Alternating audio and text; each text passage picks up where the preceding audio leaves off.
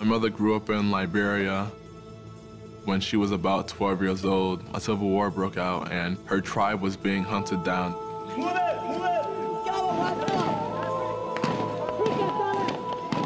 They would come in the middle of the night and they would light the houses on fire. Once you wake up, you would flee out the front door, and that's where a bunch of rebel soldiers would be with automatic rifles, and they would just kill everybody that would come out of the house. Everyone was screaming, everyone was running around. She noticed that they torched her father's house. She couldn't even go see if he was right because you had to leave or you would have been dead. She never saw her father again. After my father got killed, like, I keep dreaming about him over and over and over. So I said, if I have a son, I would name him Kwity. I name him after my father. The name Kwity means civilization. There was a period of time in Liberia where people from the countryside would give their kids to the people of the city. They would go into civilization, get educated, and they would come back to the countryside and uplift the people.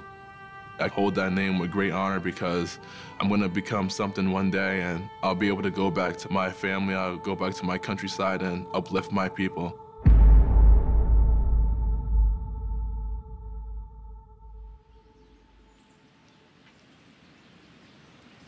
We immigrated to Providence, Rhode Island, Lockwood Projects. The environment's not the best to raise children. We had gangs, people were shooting. Don't get me wrong, it was better than Africa, but it was tough, man. We was on welfare. We didn't have no money. I was not educated, so I, couldn't read and write. I have to get the boys to school, go to school myself. There was a lot of sacrifice, a lot of hard work. Playing football was an escape, a place where we know it was safe and you can just have fun. As he getting older, he started having more interest. He got to know this NFL player they call Will Blackman. He was the only person that had made it out of Rhode Island in our generation to go play pro football. We started talking and he was just like, keep working at your craft and one day like you'll be able to take care of your family. And that's what influenced me to go to Hendricken because he went there. Hendricken is one of the top Catholic schools in the Northeast. It was a difficult decision for my family because we couldn't afford Bishop Hendricken. The school tuition was like $10,000. I'm making $14 an hour. I got rent to pay. I got all the kids. I was asking a lot of her, so I begged her. I got on my knees like, Mom, please. He said, Mommy, I promise you, if I go over there, I will try my best. They said once you go over there, you get good grade, you do good, you will get scholarship. 12 years old, I said, Mom, if you send me to the Hendricken, I'll go to college for free. I promised her a scholarship.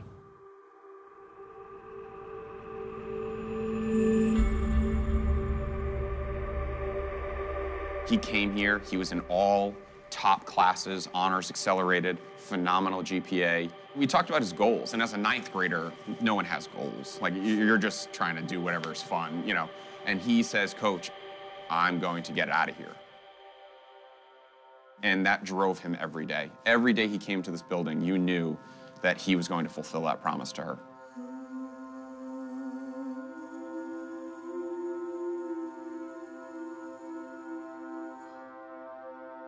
Freshman year, I saw a kid sitting in our end zone watching the end of practice.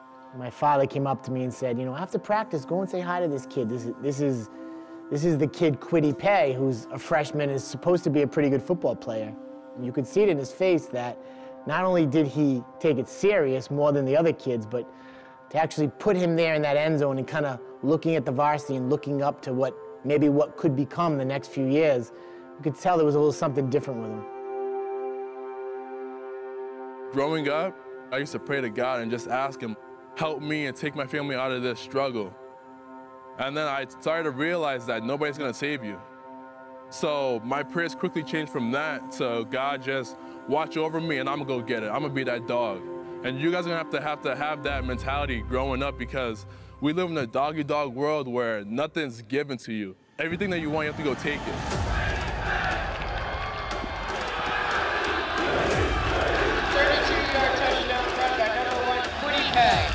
Gatorade Player of the Year, Defensive Lineman of the Year, State Championship 4 times, Super Bowl MVP, Under Armour All-American. I was stacked up. One of the coaches on staff at Michigan said, Coach Harbaugh would like to talk to you. We really love Kwity, we love what we see on film, and we're gonna extend out a scholarship to him. There's one person I would like to recognize them, my mom. I was a little nervous, my voice was shaking, because there was a lot of people in the stands. My mom was there. She came to this country not knowing what she was getting into with 2 young boys. She's done everything for me. She sent me to the school. She works 3 jobs. I never see her face sometimes. She has to support 5 boys, and I know that's hard, but she never complains. That was the first time that anybody had heard our story about how we were struggling and how my mom was working 3 jobs. Over 4 years, she never could come to a football game. All because she was working this whole time. And I do this all for her, so one day, she'll never have to lift her finger again. As I said those words, they were just like, man, like I had no clue. When I went back to my seat, everyone in the auditorium stood up and they were just clapping. They clapped for about like 5 minutes, just standing there and clapping. I remember seeing my mom, she was crying. It was wonderful. I gave him a big hug. Said, you did it, you stick out to your promise. Don't stop there, keep going. Keep going. I remember he told me on the phone, like, big bro, watch. As soon as I get on that field, nobody's safe. Kwity Paye leading the way for Michigan. Run down from behind by Kwity Paye. Got him! Sacked again. It's Kwity Paye. All he has is a 3.97 GPA. I guess that's okay. They said he's had 1 beat, 1 in the flag.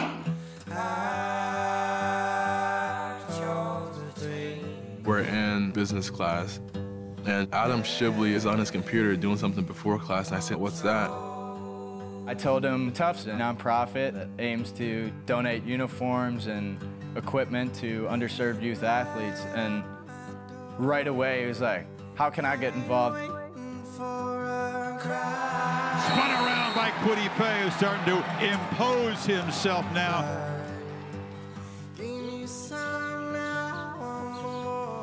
Good, my boy. It's good, boy. Yeah. How's life, bro? It's good right now. Wrestling. Yes, sir. Doing this foundation and being able to fund uniforms to these kids, you create a bond with them. You don't want to look down the line and be like, oh man, I wish I would have worked harder in this, or I wish I would have took care of that class. You want to do it all now.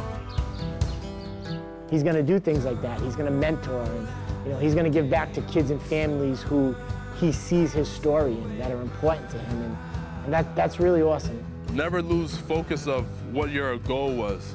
My goal was to take care of my mom. That was my why, and that kind of just made me work to be who I am today.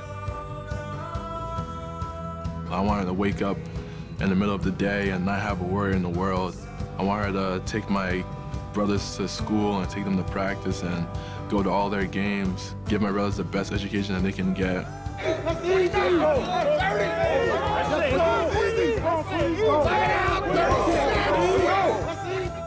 Everything that everyone has sacrificed for in his family is coming to this phenomenal moment. He said, Mommy, I'm gonna cry. I said, I'm not gonna cry. I'm gonna dance. I'm gonna be so happy. It's kind of like the African culture where it comes full circle. I think my grandfather, who I'm named after, will be very proud of the man I've become. For me to be able to become something and go back and help my community, I feel like he'd be very proud of that.